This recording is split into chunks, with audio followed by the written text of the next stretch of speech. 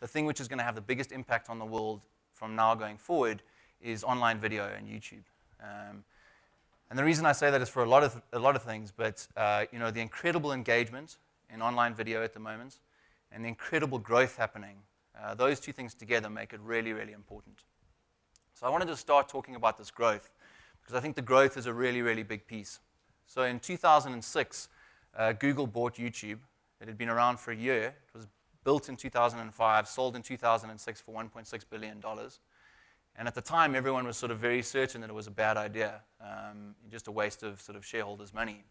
But what happened is, they grew it really, really quickly. And by the time we reached 2009, there were 1 billion views a day. Every single day, 1 billion views happening on YouTube. And by 2012, it had grown by 1 billion every year until there were 4 billion views. And so at that stage, there were 2 views for every person on the internet in the world happening on YouTube. So just a massive volume of engagement. YouTube actually stopped releasing results, but all the sort of signs show that the growth would have stayed about the same. And so we could assume we're about 6 or 7 billion views a day in the world at the moment. That's about 2.5 views per person on the internet. There are about 3 billion people on the internet now. So really sort of massive growth. And another interesting place to look at for growth is Cisco. So Cisco is the sort of pipeline of the internet. It's sort of the thing which carries all of the internet through offices and that sort of thing. And if you have a look at Cisco's data, what they told us is that in 2002, every second 100 gigabytes of data was transferred on the internet. By 2007, that figure was 20 times greater. It's 2,000 gigabytes a second. Currently, we're around about 16,000 gigabytes a second. And it'll be about 3 times growth between now and 2019. What's really interesting is of all of the traffic today, 67% of traffic on the internet is online video. And by the time we reach 2019, it'll be 80% of total traffic on the internet. So 4 out of 5 bits of data transferred on the internet will be online video. So we're seeing that there's just massive, massive growth.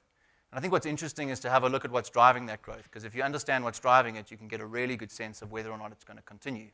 So the growth drivers worth looking at, I'm going to start with data. So does anyone in the audience know what data cost per gigabyte when Vodacom launched 3G in South Africa?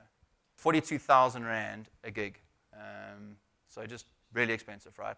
Anyone know what AfriHost is charging in South Africa at the moment for a gig of data? It's about 4 South African Rand. So we're talking about a 10,000 times reduction in the price of the internet. So there's massive decrease in the price of the internet, and at the same time, there's massive increase in the speed of the internet. Global average broadband speeds. So this is the average speed around the world. In 2009, it was 3.5 megabytes a second. And today, the average around the world is 20 megabytes a second. I'm in a shared office space just up the road, and we get about 1.5 megabytes a second. So running a video business is slightly challenging. But what's interesting is Cisco, once again, estimates that the average speed in the world by 2019 will be 42.5 megabytes a second. So at 3.5 megabytes a second, which is the global average in 2009, it would take about an hour to download an HD video, full HD video. 20 megabytes a second, it comes down to about 10 minutes. And at 42 megabytes a second, it's about 5 minutes. That's how long it'll take you to download the latest Hunger Games episode, for example. And I think what's really interesting about that is when it takes you an hour to do something, it's not spontaneous. But when it takes 5 minutes, to go and make yourself a cup of tea while you're waiting for the video to download is absolutely believable. Interestingly, Google around the world has been trialing different types of data, and we've got a project at the moment called Google Fiber. I don't know if anyone's come across it, but that speed is it's 1,000 megabytes a second. So we're talking, many multiples faster than what's currently available, and that's available in 8 cities around the world at the moment.